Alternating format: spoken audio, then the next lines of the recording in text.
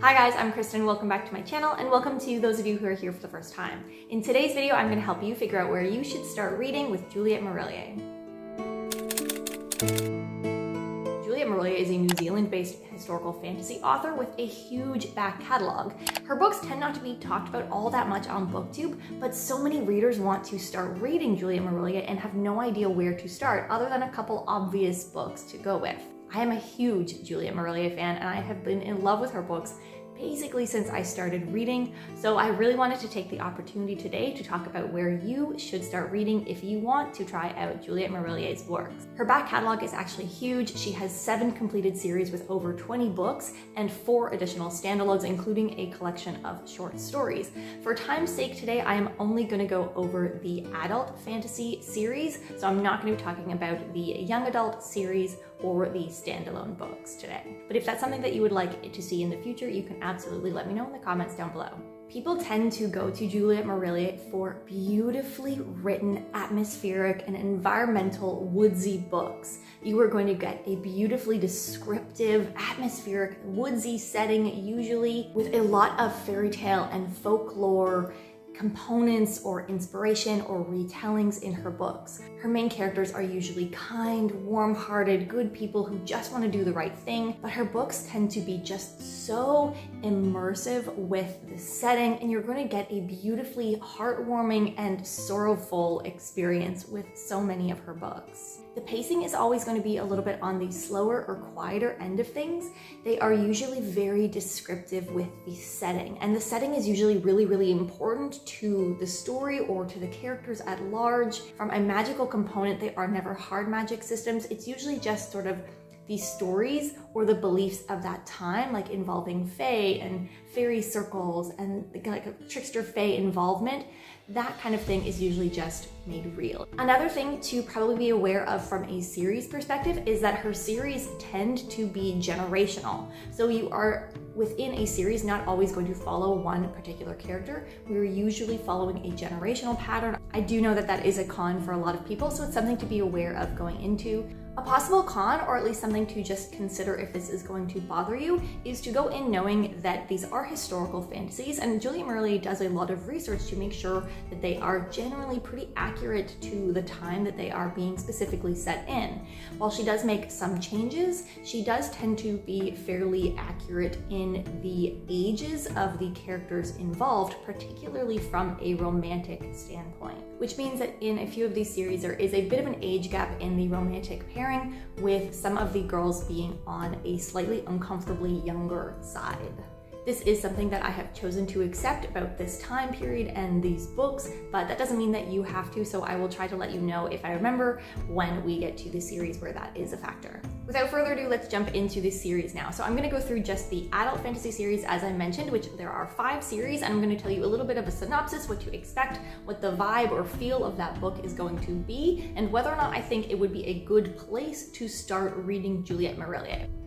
I feel like I'm gonna get a little hand wavy when talking about these series, so I'm gonna set my tea down and let's start with the obvious choice here and talk about the Seven Waters series, beginning with the book Daughter of the Forest. This is the one that you've probably heard of. Daughter of the Forest is a huge fan favorite and is my particular personal favorite book of all time. The Seven Waters series is 6 complete books, but it is distinctly in feel and I think in like timing and in the format and approach, it is 2 separate trilogies that take place back to back chronologically. The first 3 books, Daughter of the Forest, Son of the Shadow, and Child of the Prophecy, do follow the generational pattern where our main character in the first book, Sorsha, is one person. In the next book, we follow a child of hers, and in the book after that, we follow a child from the next generation down, but not the child of the character in the second book. Now the series then switches up a little bit, and in the next 3 books, we actually follow 3 separate sisters of that same generation from the 3rd book. And the books in the second trilogy are Heir to Seven Waters, Seer of Seven Waters, and Flame of Seven Waters. Honestly, this is a great point of entry for Juliet Marillier books, as they are undoubtedly a fantastic representation of her writing style and the feel and vibe of her books. I'm going to talk about the two trilogies within this series separately. So starting with the first three, Daughter of the Forest, Son of the Shadow, and Child of the Prophecy. The first book is a fairy tale retelling. It is the Six Swan Brothers retelling by Brothers Grimm. We follow our main character, Sorsha, whose 6 brothers have been turned into swans by an evil sorceress, and we follow on her journey of completing various tasks, or like one large specific task, in order to set her brothers free. This is a story of sacrifice and suffering. It is a journey of hard work and perseverance. It has a beautiful romance and a very distinct cast of characters, with no one brother feeling exactly the same as the others. Told from Sorsha's perspective, it is a very immersive read, and you will feel like you are right there with her along the whole journey, which means that it can also be a challenging and potentially uncomfortable read, so I do recommend checking out the content warnings on that book in particular. While Sorsha's story does have a complete story arc, there is a world political problem going on that does not end, and that is what extends over the first 3 books in this series. So that is what will continue as we follow the generational pattern in that first 3 books, or in those first 3 books. The second 3 books, Heir to Seven Waters, Seer of Seven Waters, and Flame of Seven Waters, have a different magical problem that is happening. This one follows 3 separate sisters, not all in the same setting. In fact, the second book, or like the 5th book in the series, Seer of Seven Waters, is set in a completely different location, but is actually my favorite of those 3.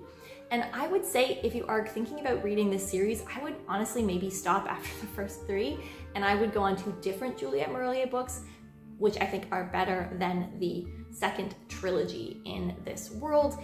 These 3 books are just not quite the same. They don't have the same feeling and vibe as the first 3 books do, and they actually feel a little bit more young adult in the story. That doesn't necessarily mean that they are. I don't think that they technically are, but they have a very different feel and quality than the first 3 books in the series. So I wouldn't necessarily put those 3 books high up on the priority list of like reading through Juliet Marillier. I think there are other better places to go if you like the first 3 books and are looking for more Juliet Marillier books to read. Now there is one small con with starting with Daughter of the Forest, and that is that it is quite possibly her best book, and all the others might not live up to the feeling and the experience that you get in that first book. But obviously everyone is going to resonate with a different character or a different plot or a different story, and so that might not be the case for you, but do know that it is a possible risk of starting here. Something additional to note here just before moving on is that book number 3 in this series, Child of the Prophecy, and book number 6, Flame of Seven Waters, both have physical disability rep. So what are some other possible starting places with Juliet Marillier? Another place to go might be to consider the Saga of the Light Isles, which is a duology that is Scandinavian inspired. It could also be where you go next after Daughter of the Forest.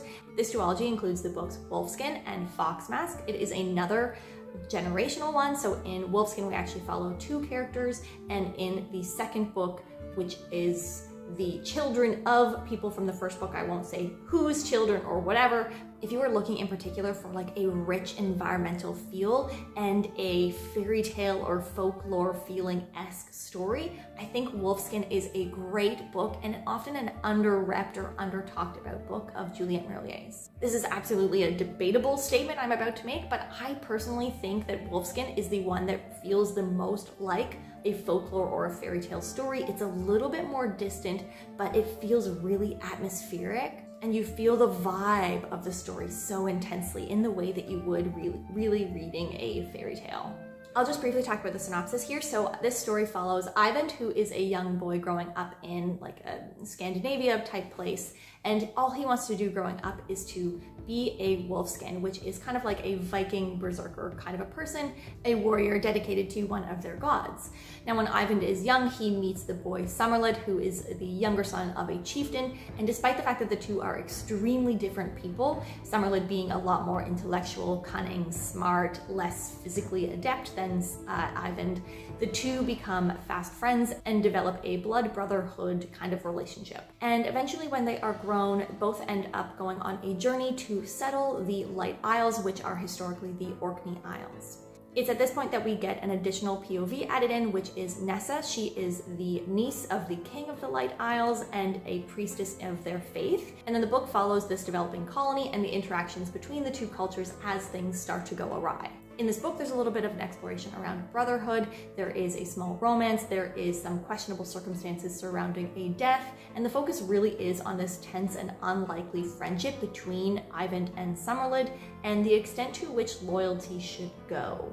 This book deals with more dark and ominous themes and content. The book feels very ominous as you are reading it because you know that things are going to go badly. And so it feels a lot more dark and shady in tone than the majority of her other works. The atmospheric setting of this book really brings the story to life and highlights her ability to write you into a scene with these characters. Even though it's not a deep character dive, you feel like you are right there with the characters because of the way Juliet Marillier can write a setting.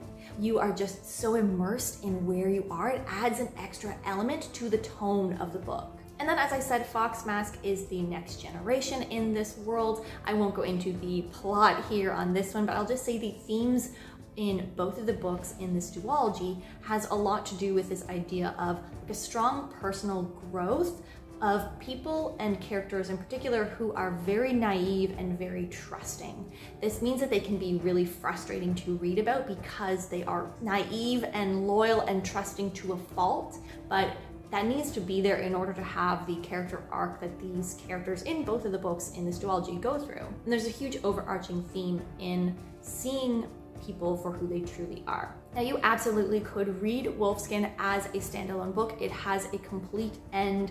There is not an ongoing storyline that is extended. It's more just like if you want to see what happens in the next generation with where things leave off after the end of the first book, you can then read Fox Mask. Now, if you are looking for something that is a little bit more cozy woodsy with like a magical mystery and older main characters, then you should check out the Blackthorn and Grimm series. This series technically takes place in the same world as Seven Waters. It is sort of in a similar location or like the same country, which is Ireland, but they are not connected in any way. You don't need to read one or the other in any particular order. They're not connected, they just happen to be in the same world. But where those two series then meet is in the Warrior Bards trilogy, which I will talk about in a bit. But to talk about Blackthorn and Grimm here, we are talking about the three books, Dreamer's Pool, Tower of Thorns, and Den of Wolves. The premise for this series is that the night before her intended execution, Blackthorn is visited in prison by a fae who gives her a possible deal for escape. It has a bunch of details that I won't go into, but the main one is that essentially for the length of 7 years, Blackthorn has to agree to help anyone that asks it of her. And for the length of those 7 years, she's not allowed to seek justice or vengeance against the person who has wrongfully imprisoned her. Grimm is a fellow prisoner and he is accidentally released when Blackthorn is, and he decides to follow her as her companion. The books have quite a quiet or slower pace with little bits of slice of life as Blackthorn and Grimm settle into their new home in the small village where they are settling. Each book features a specific mystery that Blackthorn has been asked to help with. There is usually an element of folklore or magic involved in these mysteries. They are kind of like quiet, simple, straightforward mysteries. They're not page turners, and it is possible that you will be able to figure them out much sooner than Blackthorn or Grimm does. And then in this series, we are actually following Blackthorn and Grimm in each of the 3 books with each of the 3 mysteries. And the overarching tying thing here, like the overarching plot, is the backstories of Blackthorn and Grimm themselves. Now, in each of the 3 books, we get Blackthorn and Grimm's perspectives, as well as an additional 3rd perspective that has to do with the mystery in each of the 3 books. The writing in each POV is actually very distinct, and Juliet Marillier uses different changes in tense actually to distinguish the 3 POVs, which is something that you might notice, you might not notice it, but it does feel really distinctive when you are in each person's head. The series is much slower moving and character focused. As I said, it is very possible that you will be able to figure out the mysteries, but I generally view the mysteries as a little bit more of atmosphere setting and a little bit of structure as we just explore and go through trauma recovery with Blackthorn and Grimm. They both have very traumatic experiences and pasts that have gotten them to the place of them being in that prison where we found them in the first book.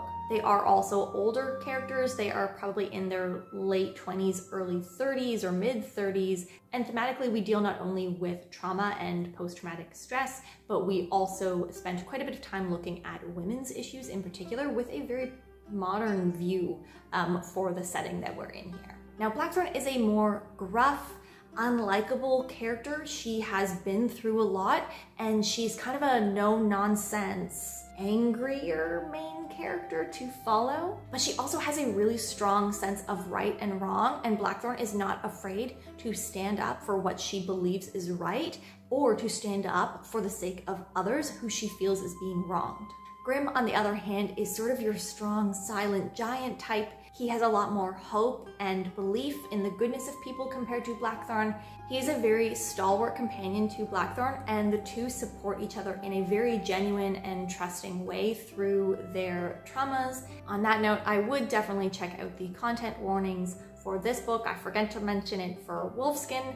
There is also some stuff there that you should check out. I think you should just generally check out content warnings when reading Juliet Marillier as like a broad disclaimer. But if you're looking for something that is a little bit cozier but still confronting and a more character-focused environmental read, then the Blackthorn and Grimm series is a great place to go. Jumping out of publication order now, I think it is a good idea to talk about Warrior Bards because it is related to the Blackthorn and Grimm series. Warrior Bards is Juliet Marillier's most recent series, and this includes Harp of Kings, A Dance with Fate, and A Song of Flight, I believe. Now, I know when some readers are considering starting reading or looking into reading from a new author, there's often a common strategy of either going all the way back in their back catalog, so that would be starting with Seven Waters, the first things that they published, or reading the most recent things that they've published with the thought process there that it is probably their best that they have done. And in this case, you should absolutely not do that. I do not think that Warrior Bards is the best thing that Juliet Marillier has written. I think it is by far not the best thing that she's written, and I don't think that it is the most representative of her works and her writing at large. So I do not think that Warrior Bards is a good place to start, not only for that reason, but also because of its connection to Blackthorn and Grimm. As I said, Warrior Bards is set in the same world as Seven Waters and Blackthorn and Grimm. In the case of Seven Waters and Blackthorn and Grimm, this was not necessary to have read both of them as they weren't really connected. The connection between Seven Waters and Warrior Bards is simply the setting. The location that Warrior Bards takes place in is a place and a mercenary group that is established in the Seven Waters series. So that's really the main context there. It is just a setting connection. There are some Easter eggs, but it's not necessary for understanding Warrior Bards at all. You don't have to read Seven Waters first. Now, the connection between Warrior Bards and Blackthorn and Grimm, on the other hand, is actually a lot more direct because the characters in Warrior Bards are related to the characters from the Blackthorn and Grimm series. You don't necessarily have to understand that connection in order to understand what happens in Warrior Bards, but Warrior Bards will undoubtedly spoil some stuff that happens in Blackthorn and Grimm. So if you're ever planning on reading Blackthorn and Grimm, you should not read Warrior Bards first because it is a little bit spoilery. So I think there are actually many reasons why you should not start with Warrior Bards if you are looking into Juliet Marillier's works, not only because like chronologically it just doesn't make sense to go there first, and it's honestly not her best work, and it's not representative of the atmospheric vibe, the environmental storytelling, even just the beauty of her writing is honestly not present in Warrior Bards. It kills me a little bit to say that, but this is the case, so I don't think that Warrior Bards is a good place to start with Juliet Marillier. But if you've read everything else that she's written and you're like, I just want more, then of course, check out Warrior Bards. Despite everything that I've said, I'm still going to quickly tell you a little bit about Warrior Bards. So in this series, we are following 3 characters. We get 3 character POVs in each of the books with a couple additional snippets in the 3rd and final book, but mostly we are following Lavon, Brock, and Dow, who are 3 people who are training or like applying to be part of this mercenary spy group. Similar to how in Blackthorn and Grimm each book was a different mystery, in Warrior Bards each book is a different mission that the characters are going on. And then while each book is a different mission, there is an overarching magical problem within the world that covers or that spans the 3 books. Again, in this series, Juliet Marillier played around with the tense that the different POVs are written in, but I felt it a lot more jarring. And overall, I found the writing to just be a lot more kind of basic and straightforward, and it did not provide the beautiful descriptive setting and whimsy and atmosphere that her other books do. I did actually like the romance in this series. I won't say who it involves, obviously, and actually something that is similar with Warrior Bards and Blackthorn and Grimm is that the romance plays a much smaller role than it does in any of her other series. So ultimately, I just wouldn't recommend starting with this series, not only because of the chronological issues with Seven Waters or Blackthorn and Grimm, but because I don't think it is representative. Okay, now for the last adult fantasy series by Juliet Marillier that I'm going to be talking about today, and that is the Bridie Chronicles. This includes the 3 books, The Dark Mirror, The Blade of Fortune, and The Well of Shades. This is Juliet Marillier's most historically focused historical fantasy, and along with Warrior Bards, is the one that I think is less whimsically and beautifully and environmentally written compared to her other series. And also along with Warrior Bards, it is another series that I don't actually recommend starting with if you are looking to pick up Juliet Marillier books. I think this is a series that is better to pick up after you know you are already a fan of Juliet Marillier, after you have read some of her other works, simply because I don't think that this is going to be as much of a general crowd pleaser as the first 3 series that I mentioned as potential starting points. So just playing the odds, I think it is generally less likely that the average reader will pick up the Bridie Chronicles and enjoy them compared to someone who already knows they like Juliet Marillier. This series is set in historical Pictland, and it is heavily inspired by a couple particular Pictish kings that she has actually amalgamated into one main character here, which means that she has also heavily crunched the timeline of some historical events, which may only bother you if you are a real historical junkie and you know the history that is actually being referenced here. In the first book, we are following Bridie, who is the son of another king from a different land, but his mum is from Fortune, which is the Pict lands that we are following in this series, and he's being raised by the king's druid Broishan. And Bridie is being raised and trained or taught specific things in order for a future goal that he has not been told about. Now, a bit of a wrench is thrown into Broishan's plans when one night the Fae folk leave a very clearly Fae baby on Broishan's doorstep that Bridie finds in the middle of the night. Bridie believes that this baby has been gifted to him by the moon goddess of their faith, and so he basically demands that the baby is brought into the household and raised by the household. This is the character of Tula, and we do get both Bridie and Tula's perspectives in this first book, which is of course the Dark Mirror that I'm talking about. The book follows the 2 of them growing up and with sort of a conclusion of Bridie's future path. The writing is a lot more dense, a little bit thicker, and a lot less whimsical and beautiful than it is in the other series that I've mentioned previously. There is definitely some Fae involvement, and the druids do have magic, but the focus is so much less so on fairy tale or folklore elements and a lot more on the faith of the Picts, and so it feels quite a bit less woodsy or atmospheric than a lot of the other books do. The expansion of the Christian faith is a huge element at play here, and the preservation of the faith of the Picts and the protection of the Pictish people is the main overarching world plot that the whole trilogy focuses on. Something really important to note going into these books is that the main characters in each of the 3 books is different. This is not a generational pattern. In the first book, we follow Bridie and Tula's perspectives. In the second book, Bridie and Tula almost become secondary characters that we will occasionally get their perspectives from, but we are instead focusing on 2 characters who were side characters in the first book.